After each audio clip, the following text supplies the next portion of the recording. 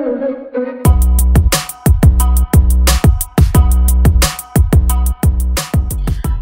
hi guys. So I'm Astrid from WattleMum, and today I'm having another little video with my mum.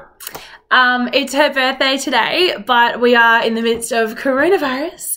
So we are practicing social distancing. So you're going to see me, then her, then me, then her, or however it goes.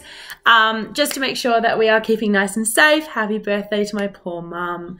But yeah, so this will come up as soon as I can put it up, and I hope that you guys enjoy. As mum would like to remind you, make sure that you ring the bell, click the link, subscribe, comment, blah, blah, blah, blah, blah.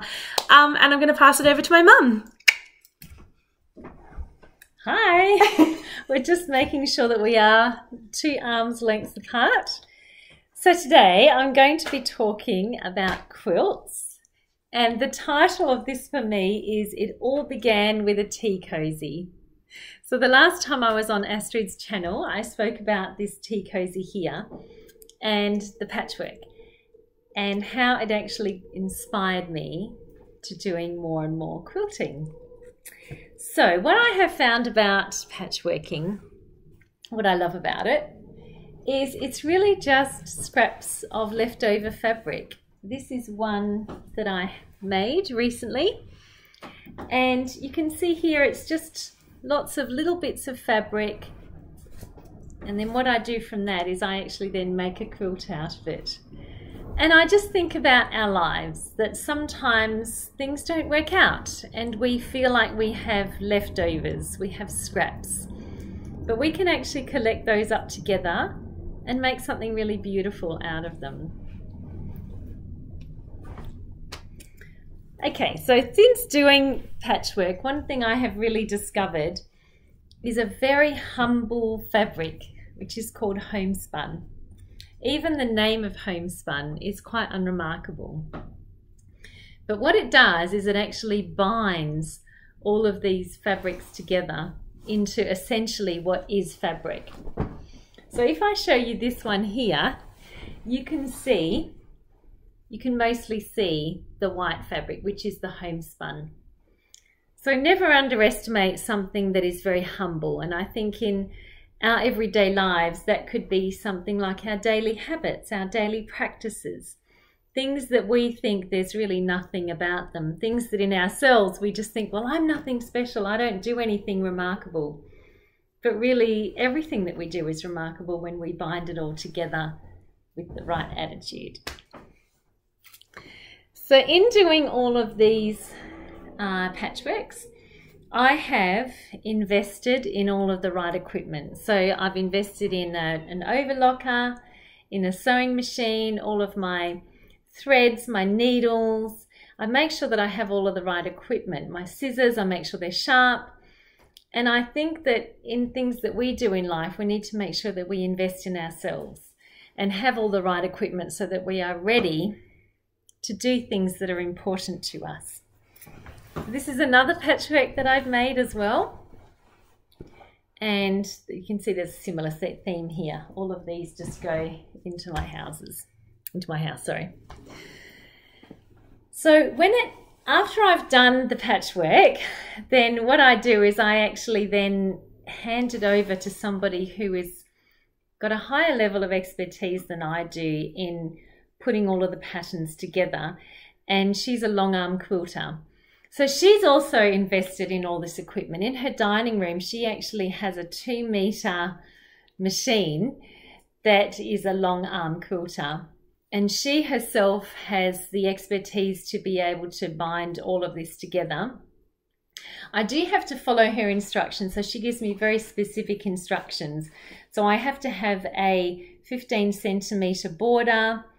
I have to make sure that I bind everything together, I pin everything together. So I have to make sure that I follow the steps that she's told me so that I can have the best product. Then I hand it over to her, and then she does her magic, and I love it in about 3 weeks' time when I actually get the phone call from her saying my quilt is ready, and then I go and pick it up. And what's fantastic about this too is not only have I got to know Margaret, but I've also got to know a lot of other people who are also there dropping their quilts off or picking them up. So it's actually expanded my world by actually meeting her. And what I'm doing is I'm actually supporting her business. She has a level of expertise that I could not possibly have. And by me handing over to her, then she actually gives back to me. She gives me something of a much higher quality than I can do on my own. I'm not sure if you can see here, so I probably showed it at the right angle. So all of this embossing here, that is actually done by Margaret. And she has a whole pattern book, and I make the selection, and then she just does her magic. I don't know how she does it. It's just magical what she actually does. Do you want to explain what that one is? Sorry for the off-body voice. Astrid's right there. Okay, this one here is one that I made for Natasha when she first became a nurse. I just really wanted to celebrate that achievement. And so I found all of these patterns, and then I just put them all together. So this was her nurse quilt, which she then refused to put in her bed because it's got urine in it. Not like on it, like Mum didn't pee or anything, but like it's got like yellow bags. So Tash refuses to have it on her bed. But we love Mum for the effort. Yeah, there is another video which Astrid might show you of when I actually gave it to them, and it's very obvious that Natasha was not impressed. But anyway, that's what happens. The quilt is nice. We like the quilt. Where are you? We like the quilt. We just, it's a bit dodgy. Anyway. All those mums out there, you'll know what it's like when you get it right sometimes, and then other times you just other get it wrong. Other times we tell you. Yes. Anyway, next thing is hand stitching. So when I actually go and pick up my quilt from Margaret, it's just like picking up something very precious from somebody who's made something for me. And then what I do is I then come home and I cut off all the border, and then I literally sit here with my quilt on my lap, and then I hand stitch the border. And for me, that is just probably the part of it that I enjoy the most of the whole process. It's really when I make this my own. And I think with anything that we do, when you actually make something your own, when you personalize it for you, that's when it really has value. So I just sit there and I just hand stitch all of this. Yes, it does take me a little bit of time, but I find it really relaxing. Sometimes I have a friend over and then she might do one end and I have another, and we just sit there and chat. But to me, that is just like the final touch where I can really say that this is truly a quilt that belongs to me. Then lastly, what I do is I actually integrate these quilts into my life. These are real things that I have in my life. They cover couches, they go on my children's beds, and they really do just decorate my home.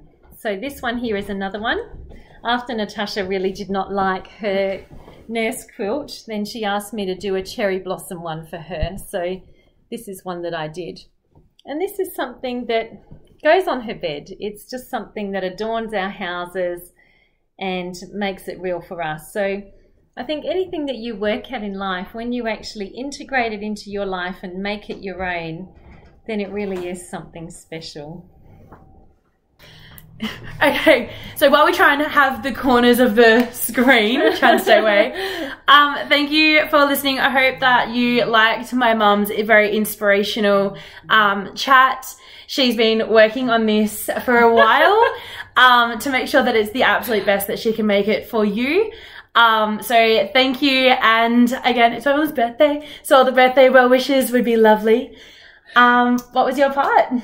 Please subscribe and press the notifications button below so that you always get the videos, and please make sure that you like this video as well. Yes, we love you. Bye. Bye.